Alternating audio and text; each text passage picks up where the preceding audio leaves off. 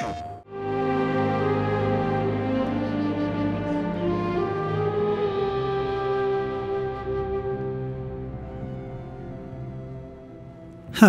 I'm Pablo Coma. I'm the game director on Outcast, A New Beginning. Outcast, A New Beginning is a third-person open-world action-adventure game. In it, you play Cutter Slade, a former Navy SEAL resurrected by mysterious forces to help liberate the planet of Adelpha from robotic invaders. When imagining what the game will be about, we decided that a key point would be to make it completely non-linear. After a brief tutorial, you can go literally anywhere in the world. We don't lock remote locations behind an experience system. The first Outcast was of course our main inspiration, but more recently, Breath of the Wild was a fantastic game using the same design principles. We tried to keep the same feeling of liberty, but give the player different tools to exploit it.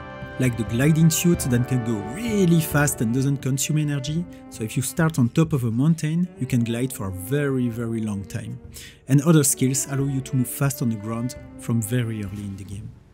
We have a big world of 64 square kilometers, and we believe it's a major part of the fun of the game to discover every corner of it. We hope being able to move fast will entice players to push the exploration of undiscovered areas.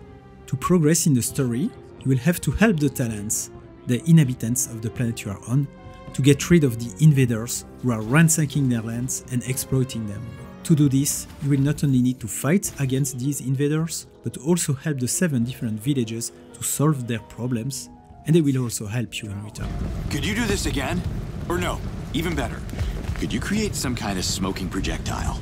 For example, in Sapa, the coastal village, you will discover by talking to villagers that the invaders have captured their beast tamer. That village relies heavily on flying animals for fishing and traveling. It also makes it hard for them to find food. At this point, you can choose to either help them fish using your jetpack, or immediately rescue the beast tamer who is captive in a nearby enemy base. So after you free the beast tamer, the villagers will offer to assist and fight for you in their own way. If you help them tame new animals and manufacture bombs, they could fly above your combat location and drop bombs to help you in combat. You can choose where to start the quest.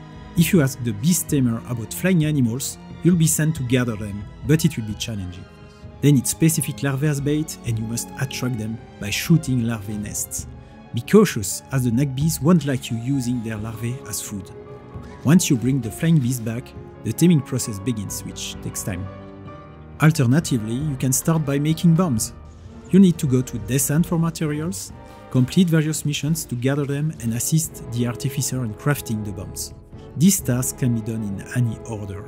Descent also need food due to the invaders, so you must help Sapa get more fish. Eventually, Sapa will send fish to Descent, and in return, Descent will send bombs to Sapa for their beast riders to use.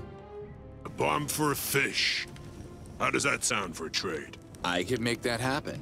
And that is another thing we wanted to tell in the game. It's not just about finishing one village and then proceeding to the next one, it's about the different villages helping each other. The story of Outcast is about bringing back unity in the Talent civilization.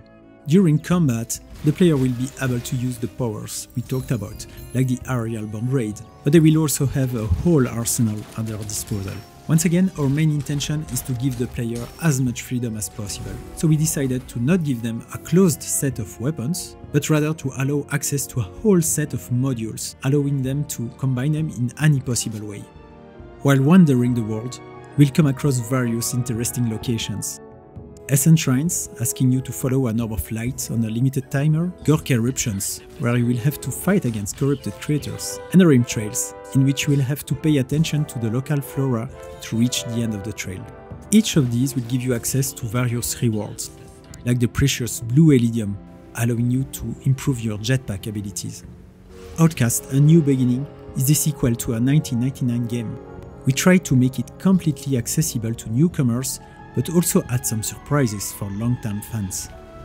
We paid much attention to respect the lore of the first game in every detail, with multiple members of the team being part of the original Outcast team and working hand in hand with the fan community of the first game.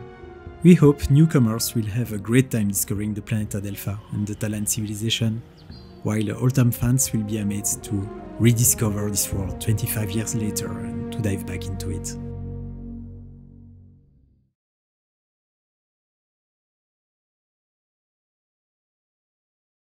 英雄。